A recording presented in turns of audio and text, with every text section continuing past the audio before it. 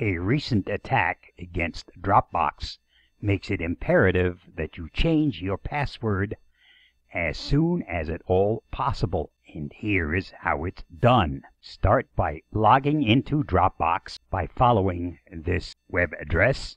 Enter your information and then press the Sign In box. Once you've signed in to Dropbox, click on the drop-down menu by your username.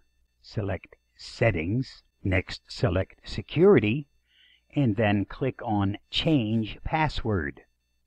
On this screen, you need to enter your old password and then the new password you intend to use. If you can't remember your password, you can always select the Forgot Password option. In that case, you only need to supply them with your email address, and if that email address matches, they will send you a change password link. And this is what the email looks like should you require to reset the password because you've forgotten your current password.